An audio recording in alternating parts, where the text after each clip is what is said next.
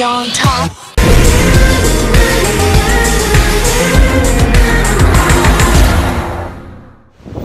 Hi mga ka-dirty! Happy Halloween! Nandito ako ngayon sa St. Ezekiel, Columbarium. Pero nandito ako sa taas ng church kasi yung ilalim is Columbarium. Yun yung libingan ng mga urn. Kasi doon nakalibing yung mother and father ko. So, I decide to puntahan ko sila ng early. Today is 31, so parang November 1 and 2 hindi na ako makagpunta. Tamad din, no? So, let's go!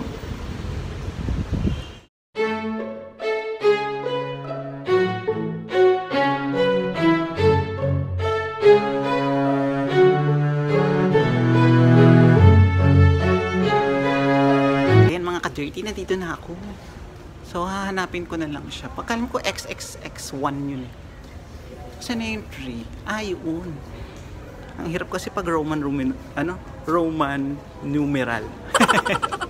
Here, X1X. Here. Ayun. Ah, may name na siya. Here.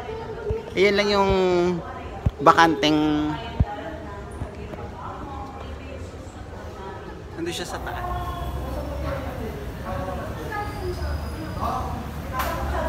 Ah, pwede ka nang lagay ng flower. Feber. Then pwede mo ding ilabas. Ito yung may name. Yung sa mother and father ko.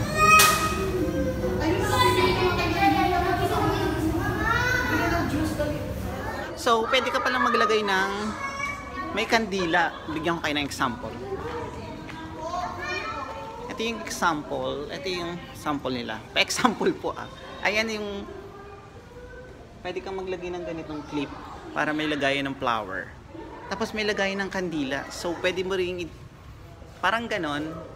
Bukas yung glass. Wala yung pinaka bato. Dito po kami sa may X1X. Ano ba yan? 14? Hindi ko alam yung Roman numeral nun. And then, dun po yung mother ko. Hi ma, hi pa. Tomorrow is the 40 days of my brother. So, yung urn niya nasa bahay pa. So, after ng 40 days, kaso hindi siya pwede ngayon ipasok kasi holiday. Bawal sila magpasok ngayon. So, ipapasok na rin dyan yung kuya ko. Si Jonay. Ayan. Libutin pa natin. Actually, dito rin nakalibing yung mother ni Kuya Dom. Hindi ko alam kung saan. At hihintayin ko pa si Star. Let's go. Libot-libot tayo. Makita natin yung ibang example. Ah, ito siya. So, yon. Ito yung pinaka-door. So, yung pinaka-door niya is medyo magaan. Made of plastic na may pagka-bato.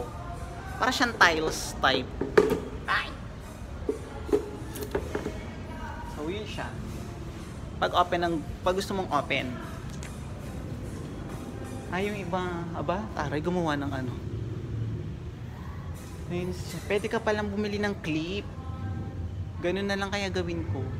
Bili na lang ko ng clip, tapos doon ko na lang nilagay yun. Bongga, may ipailaw pa sila, oh. Ah, dito tayo sa kabilang side. Ma-flower dito, teng. Oh, ma-flower, oh. Dito sa Columbarium is medyo tahimik, peaceful. Kasi walang masyadong taong napunta. Hindi katulad dun sa Golden Heaven. Yung literal mismong sementeryo na pinupuntahan is makikita mo maraming tao. Dito bihira. At least tahimik. Naka-tiles. Naka-tiles hanggang libingan. Ayan. Bongga, diba? At pala bumili ako ng flower tsaka candle. So, kahit bumili ako, useless din, hindi ko masasabit kasi walang sabitan. So, dito tayo sa pinakadulo. 17, 18. Here. Ayan sa dulo, sa kabilang outlet. May mga tao. Doon sa hilera namin, wala siyang masyadong tao. Ito na yung pinakadulo. Maglakad tayo ito sa hallway. Let's go. Ayan, nandito na ako sa hallway. Titignan natin ang buong hall.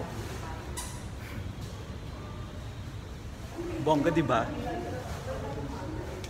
Baka next day dumalaw yung mga kapatid ko dito. Inunahan ko na kasi para walang masyadong tao at ako lang. So, silipin naman natin yung sementeryo sa kabila. So, pumunta naman tayo sa kabilang dito sa kabilang side kasi ginagawa pa yung kabilang side.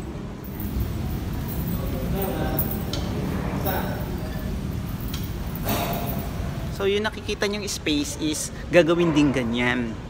Parang ayan. Yan siya. Gagawin siyang ganyan din, columbarium ng mga urn. Libingan ng mga urn. Ayan. Hindi ko alam yung presyo dito. Dati alam ko, nakalimutan ko lang. Hindi ko na ngayon alam. Kasi parang binigay sa akin yun eh. Nandun yun sa akin eh. Dito yun. Ayan, dito tayo sa hilera. X1X. Ano mo number yun? Syunga lang, hindi alam. Picture lang ako para makita ni ate. Okay. Ayan, nandito na ako sa Golden Heaven. Maraming tao dito, so I decide na lang lumabas na ako at hindi na ako pumunta sa dulo. Kasi maputik. Umulan kasi ngayon today. So, let's go out. Silipin natin yung iba. Kung masisilip ko ba? Dito sa park na to. Kung masisilip ko. Tignan natin sila. Ayan, yan ang mahirap pag umuulan. Look at this. Kawawa naman sila. Yeah. Balik na lang ako doon. Okay. So I decide na bumalik na lang dito sa hilera ng Columbarium, yung church. Kasi sa hilera nun meron ditong Jollibee, Chowking. Pag may-ari kasi ito ni Money Billiard. Lahat ng Billiard family. So binongga talaga nila. Silipin natin yung lugar.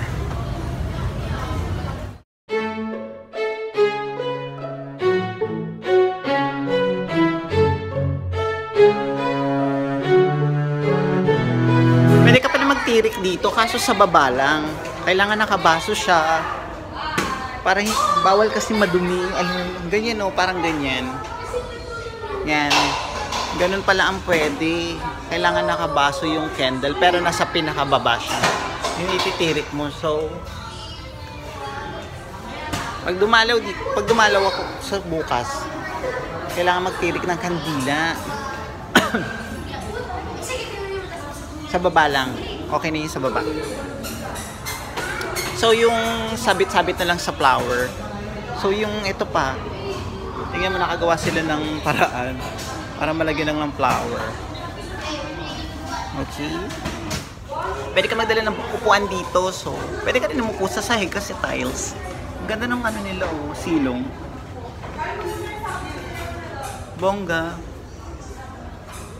Walang masyado sa hilera ng... Sa hilera namin, walang masyadong tao. Doon sa kabilang dami, pati sa likod. Diba? Tirik-tirik din pag may time. Pwede kayo magtirik ka sa ilalim. Lahat ng mga lahat ng may mga outlet, ng mga bahay dito. Ayan, thank you so much mga ka-dirty. Uwi na ako. Haggard na, wala na. Tsaka wala na naman ang ulan eh. So, bye-bye. Thank you for watching. Woo, woo, woo, woo.